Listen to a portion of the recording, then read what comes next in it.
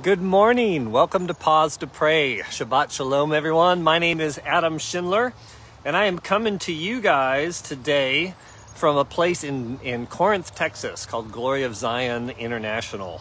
And this is a ministry of a fella named Chuck Pierce, who is interesting fella. And so I'm out here for a short little layover conference thing with my friend Becca Greenwood and her organization called SPAN. And I'm out in the garden in, this prayer garden. There's Texas cows and things. It's pretty nice. There's some water over here, babbling brooks and whatever. But I am sitting here in the Israel prayer garden at Glory of Zion International. And I wanted to share this video with a couple of places and then talk with you guys all this morning about something. I am on the road and I am running a little crazy, but this thing has been in my heart. I so appreciate every week getting to listen to my wife share on her heart. And so today I'm going to kind of piggyback a little bit on that out of the book of Hebrews and talk about learning obedience through suffering. Okay, so it'll be a great fun topic today about suffering. So good morning, everyone. Jumping on here. We got friends praying in from Indiana. Hi, Rosemary. Hey, Melody from Barnesville, Georgia. Good to see you all. Thank you for joining. Those of you, hi, Gretchen from the road, New Mexico to Texas. Great to have you all. All right, so I want to jump right in here today because I want to talk to our spirits, hopefully today, about suffering. And yesterday my wife talked some about the enemy who has enslaved people all their lives with the fear of death, and how God has come to conquer that and deliver them through all their lives, though they had been enslaved with the fear of death. And, she's most definitely talking to me, and that's one of the deep things in my life that I've been terrified all of my life. And I've gone through ups and downs, and believing Jesus for things and getting set free from depression and fear. But there's been other seasons in my life where it's been haunting, right? I know what's true about death, right? But all the evidence in the earth, if you look at natural things, tells you that death is final. That's the natural evidence. Now, there's a lot of spiritual evidence, and there's, I think, some natural evidence of what's after. But it's easy for the darkness to come in and tell you that's it, and that is the most real, the most powerful, and the final thing that is true. And we know as believers that is not the ultimate truth. That's not the deepest truth. Paul says in Corinthians that the last enemy to be defeated is death. And then comes the end when Jesus turns everything over to the Father, the kingdom, right? The end is the destruction of death and the giving of the entire project of the Son back to the Father. This whole thing that we're living in this beautiful prayer garden world that's both brought with beauty, pain, and suffering, all of this joy possibility is about sons and daughters coming to know the Son of God so that everything can be handed back to the Father, so that there is a life everlasting, right? So I know the theology, right? I got good theology. But how does your good theology help you in your bad moments? When the weight of the spiritual darkness that's been unleashed on the earth over the last couple of years, when the weight of whatever is hunting or haunting you is crashing in on your soul and holding on to your mind in such a way that you just can't faith your way out of something, So I want to read you guys a scripture here and hopefully have maybe one coherent point at some point along the way over the next 10 minutes. I want to answer that question by looking to the life of Jesus. And one of my favorite books to talk about the work and the ministry of Jesus is the book of Hebrews, because this writer of Hebrews, maybe Paul, probably Paul, I believe it was Paul. There's an argument amongst theologians, but this writer of Hebrews explains the priestly and kingly mantle of Jesus to a Jewish audience Okay, and he roots it in the Old Testament scriptures, the promises, the covenants, but the fullness of what Jesus has done in the new covenant. So he talks about this character Melchizedek, and I'm going to read this little passage, tell you briefly about Melchizedek, and make one point about suffering. So this is Hebrews chapter 5, verse 5. I think I put it in the description here as well. So also Christ did not exalt himself to be made a high priest, okay, which was a big deal for a Jewish audience. Okay, who is the high priest? Who is the one anointed by God to lead us into the presence of God, to atone for the sins that we don't know that we committed throughout the year, and to bring us back into right relationship annually with God? Who is that high priest, right, in the Jewish mind? That's what, in a nutshell, what a high priest was. So Christ, verse 5, Hebrews 5, did not exalt himself to be made a high priest. Jesus didn't do this to himself. He didn't make himself a high priest.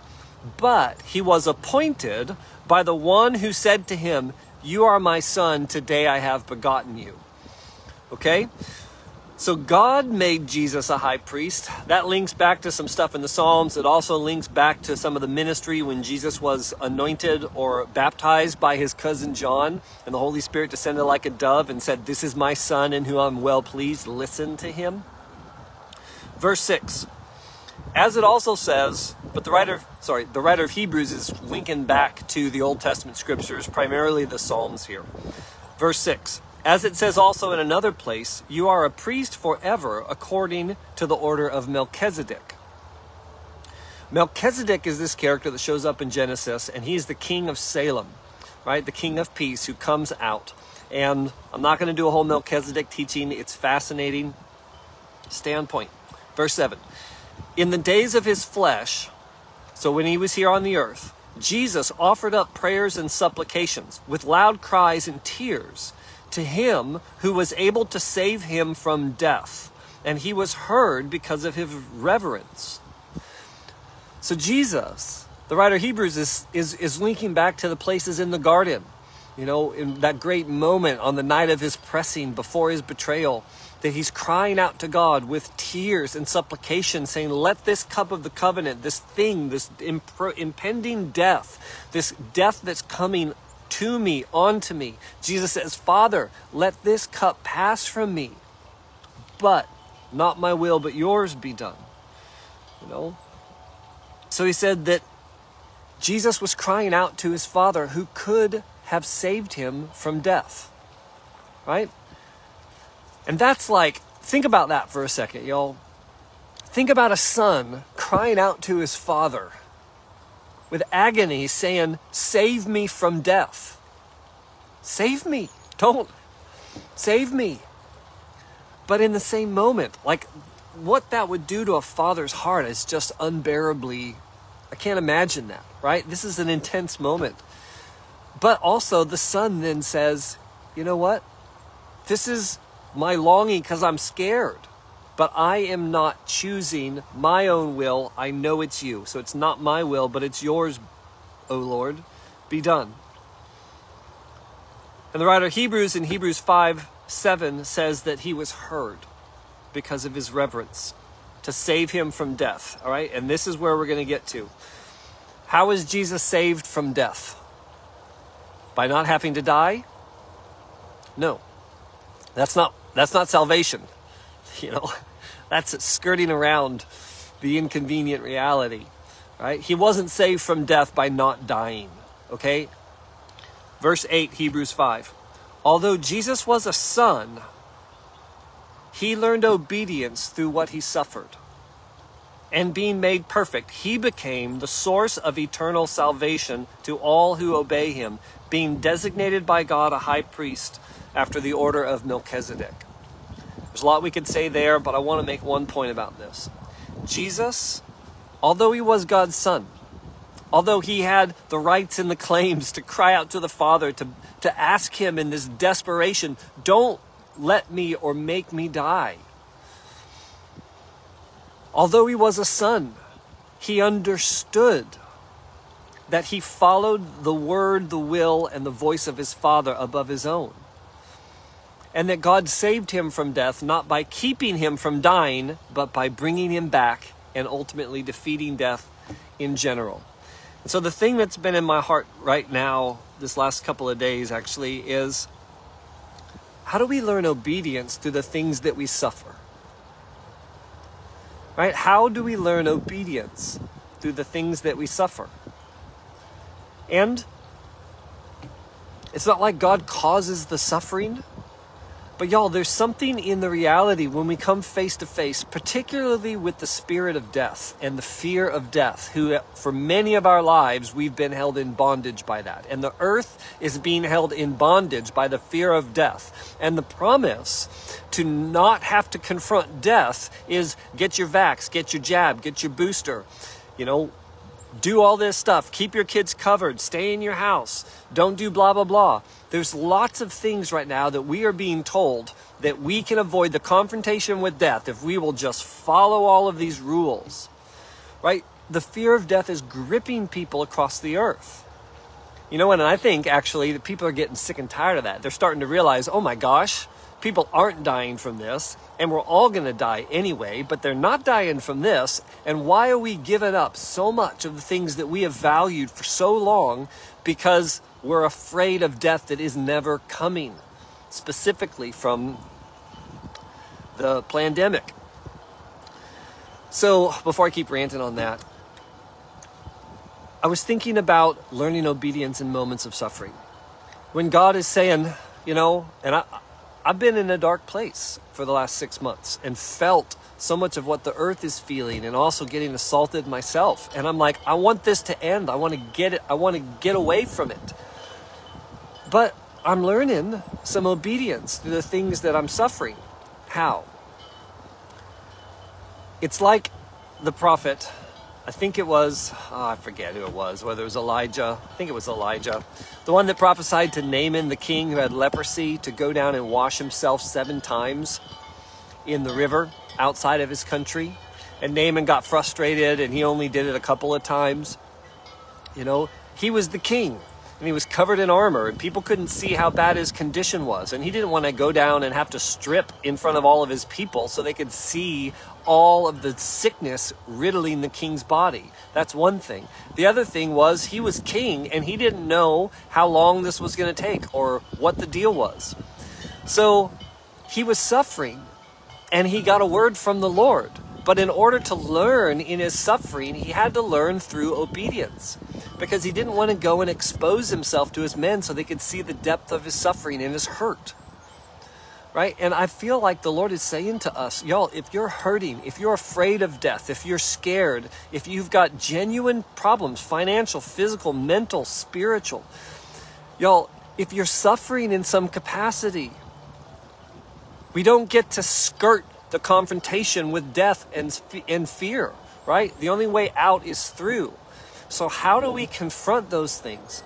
Well, I believe that the Lord is giving and will give you clarity on how to follow his voice and what he's saying to you, to face death, to speak the truth of the gospel of Jesus, and to gain victory and mastery. And even though you're a son and a daughter of God, suffering's going to come to you, but death doesn't get you. And we will learn obedience through the things that we suffer. Now, like Naaman, however, it may require that the people around you that you love and that love you, they actually get to see the depth of what's going on in your life. That you can't pretend that you're not whatever it is. You can't pretend that you're not having constant lowered feelings that are resulting in anxiety, fear, and meanness in your house. You can't pretend that you're caught in a secret sin that you won't tell anyone about while your body and your mind begins to decay. You can't pretend. And it's not until we take off all of our armor, having said to the Lord, I'm sick, help. And he says, take off all of that protection, go and wash yourself in my word, and be restored. But you got to do it 7 times. You got to follow with obedience. You got to allow the people around you to see that you're hurting, and then everybody gets to watch the miracle. This is what I believe, y'all.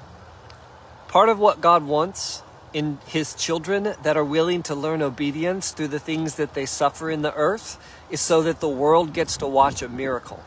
So that the world gets to watch your healing and your deliverance. If they don't see it, they don't see you exposed and willing to follow God, then the world doesn't get to watch God's miracle. Just like the best example on the earth, we got to see, because it was recorded in Scripture, because Jesus didn't hide away from this, we got to read about a man who was facing his death, innocent of all charges, under excruciating terms, bleeding and begging his Father not to let this happen. And yet he said, "It's your will, not mine."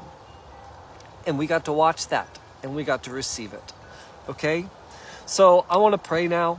I want to pray for anybody that is suffering, that you would learn obedience. Not that God is trying to put his thumb on you because you're bad and you've got to learn to obey, child. No. When we're hurting, we have to get out of ourselves. To get out of ourselves, we have to walk and speak according to another truth, not the one that's absorbing us, telling us lies. We have to get out of ourselves, walk another way, be willing to be vulnerable and exposed to God and those that love us, and to receive our healing. Because Jesus has freed those who all their lives have been enslaved by the fear of death. And that's you and me today, and we can be free. So let's pray for those that are suffering, and then we'll pray for whatever else comes up.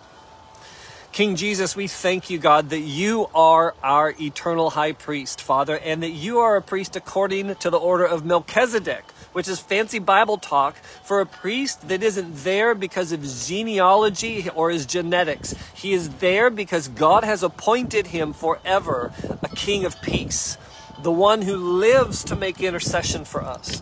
So, Father, we declare in Jesus' name that we trust you, Father, that we will follow you, especially in the times when all we can see is our own fear, when all we can see is our own doubt, when all we can see is the cloud of confusion that hovers over a nation. Father, we say in those moments in particular that we will listen and follow you only. Father, I pray right now in Jesus' name that the voice and the word of the Lord that is living and active, the Rhema of God, would separate out soul from spirit in our lives right now, Father. That you would divide out the things that our emotions and all of our other chemical or biological environmental things tell us, the soul level thoughts, from the things that are of the Spirit. I pray, God, right now in Jesus' name for a division in everyone's mind, that we could know what is a soul and what is a spirit. Not that either of those are bad sometimes, but we have to know the difference between the soul level feelings and thoughts and the truth about the things that God is speaking to us in the Spirit. So, Father, we ask for a division of soul and spirit, Father, that we could distinguish, Father, those two things, and we could live by the Spirit in the moments, God, when our flesh is weak and hurting and absorbed and consumed and self-focused, that we would live by the Spirit, Father, and that spiritual life and truth, God, would begin to permeate, Father, our bodies, permeate our emotions, permeate the things that we think and feel as a subtext, low-grade tape that just plays in our heads throughout the day, that those things that play throughout our head in the middle of the day would come from the Spirit and not from the things of the flesh that lead us away from you sometimes. So, Father, we thank you that we can, by your authority, we have the power and the opportunity to cry out to you. Father, and that you have made a way for us to boldly approach your throne of grace in a time of need. So, Father, those of us that are hurting and struggling, Father, that are right now learning obedience to your voice through what we're suffering, we boldly approach your throne of grace and petition you for help in our time of need. Father, and we confess with our mouths and we believe in our hearts, not just that you're Lord, but that you reward your children who seek and pursue you. And so, Father, I ask in Jesus' name today for a reward for our faith. God, that everyone that's listening to this and agreeing with me here, Father, that you would give them the biblical reward of their faith that you promised in Hebrews 6, the reward of your presence. That it's impossible for us to pray and believe and come to you and not be rewarded, because that's your character. So Father, we ask in Jesus' name that you would reward us with an experience of your presence, a comforting touch of the truth of Jesus. Father, I ask that you would give your divine strategies right now in the place of suffering for people. Father, like a Naaman moment where he was told to take off his armor and wash 7 times. Father, I pray for people that are suffering, Jesus, that you would give them a spiritual strategy. And whether it's a fast or whether it's, Bible reading or whether it's personal meditation or, whatever it is. Father, these aren't things that we have to do to get what we want. Jesus, these are things that you teach us how to do to lead us out of our own self-focused suffering and into obedience and understanding of you and receiving, God, of the healing and forgiveness. So we ask for understanding and divine strategies right now. For the chemical and medical troubles that people are under. Father, that you would set us free, Jesus, from this fear that holds us, and that you would heal the bodies in Jesus' name. You would heal the minds in Jesus' name. I do want to pray right now because I'm experiencing it. I'm getting a little bit of freedom from it, but I want to pray for the lingering spiritual effects of COVID. I recently got it, and I wasn't that impressed. Wasn't that impressed with COVID. It wasn't like a horrible physical thing, but I know some get it really bad. But the thing that has troubled me is the lingering effects and what that's done spiritually. I think that there are some very real lingering effects that get into the body and the spirit. I don't quite understand it, but I want to pray for the lingering effects that some of you have experienced a sickness through COVID that the snotty nose and the chest pains and the body aches have gone, but there's a heaviness that hasn't left you. And right now, in Jesus' name, I sever off the spirit of heaviness, the post-COVID assault. I sever off that spirit of heaviness off of everyone that's had COVID that continues to feel this weight of oppression. We sever that now in Jesus' name, according to the word and the power of God. I plead the blood of Jesus right now in your name, Father, over every person that's had COVID and is feeling these lingering effects of spiritual darkness. Your word says we have the authority to tear down strongholds, and we command everything that has gotten built up during the period of pain and sickness in people's minds, all the inflammation in the brain and the neurological systems. We pray for release now in Jesus' name of that for the post-COVID sufferers, Father, and then a severing off final, once and for all, from the spiritual darkness that got attached to us as we were assaulted by these viruses. So I thank you, Jesus, for that freedom. I thank you, God, for deliverance, physically, spiritually, and emotionally from the effects of COVID and the effects of all the other things that are getting brought into us through this.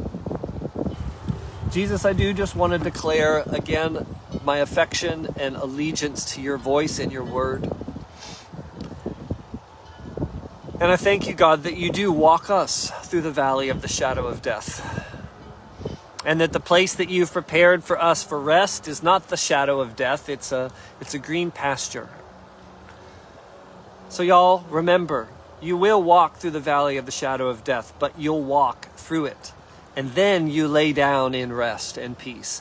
Don't lay down, y'all. Don't lay down in the valley of the shadow of death, okay? Jesus will walk you through it, but you got to get up. Don't lay down, okay? Don't find a place of rest. Don't give up in that valley of the shadow, okay? He is walking you through, and you will see freedom. You will see deliverance.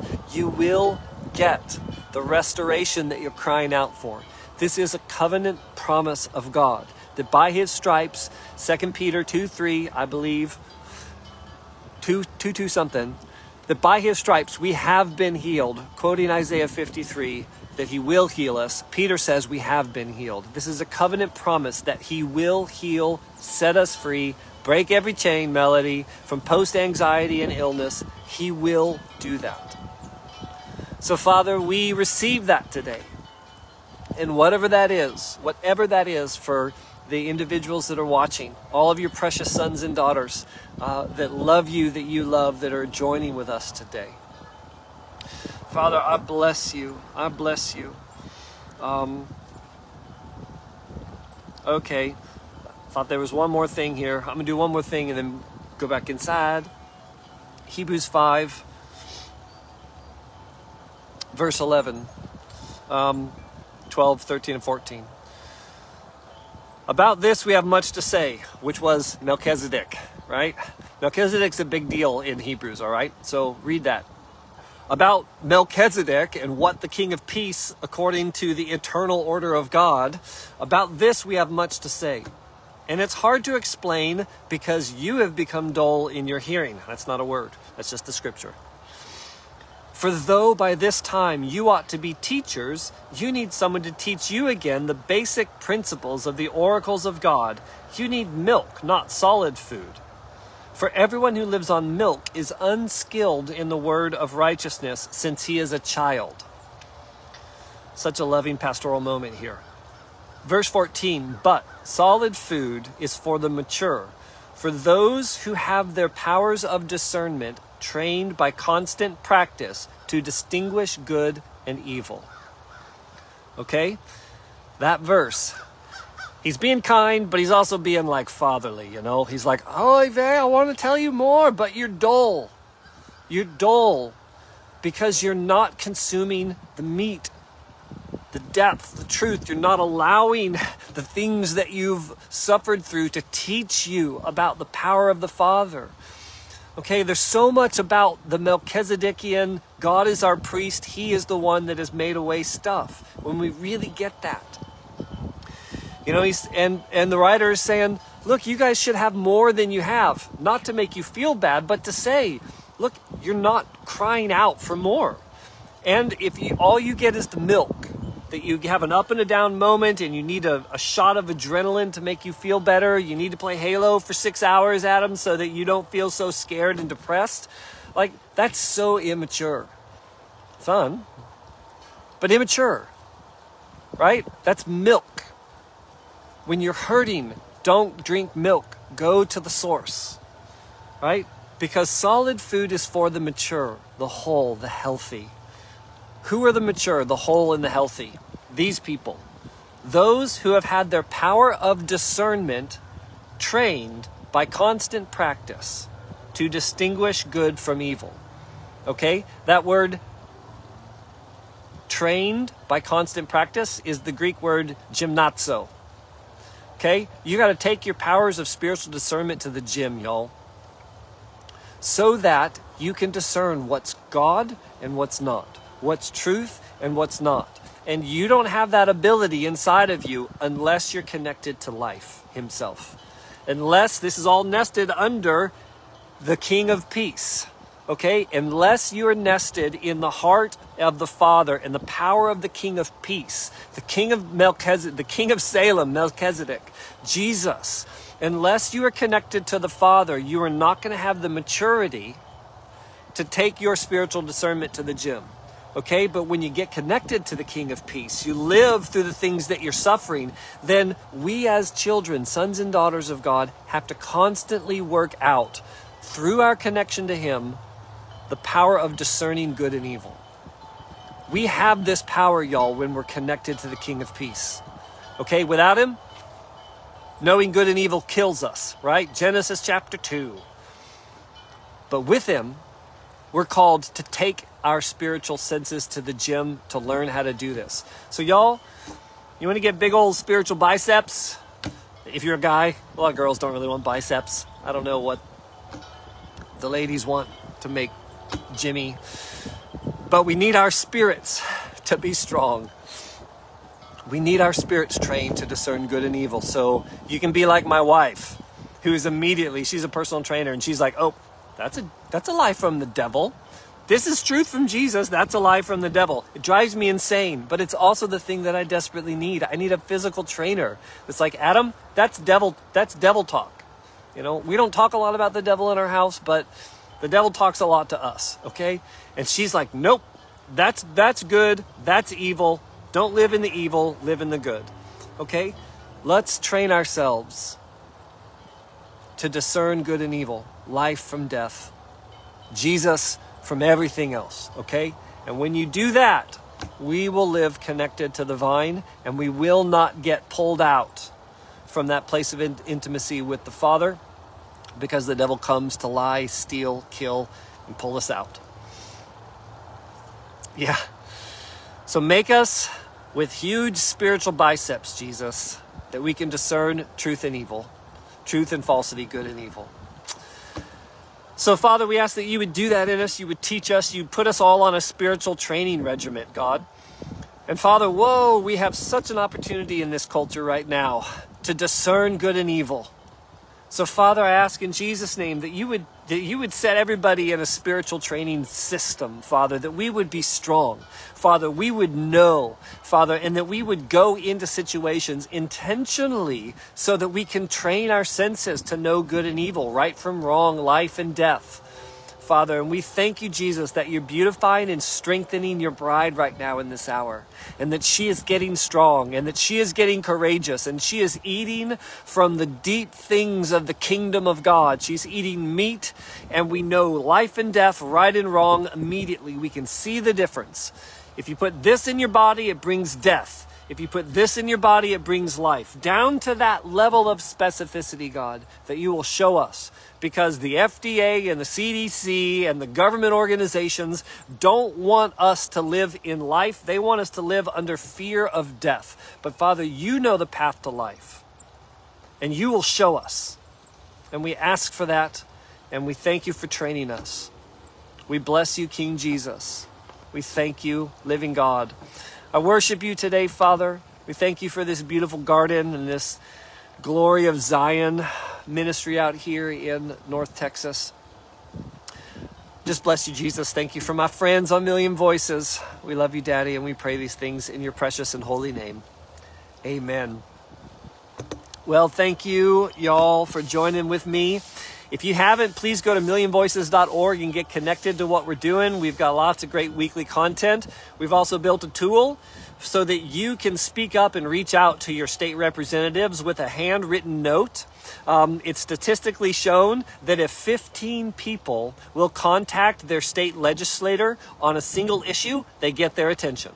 Okay, and so we've built a tool to give you the names of your state legislatures, give you ways that you could write out, and if you want to contribute $19.99 a month, we'll send a postcard in your name to your state representatives every month on issues that matter to you. So go to millionvoices.org, get connected to what we're doing. Thank you for praying with us. Thank you for being salt and light. Thank you for loving Jesus. These prayer times are solidarity, y'all. They're solidarity, they're intercession, they're Bible study. I just love them. It's been such a blessing. Love you guys. God bless you. Shabbat shalom. Enjoy your weekend.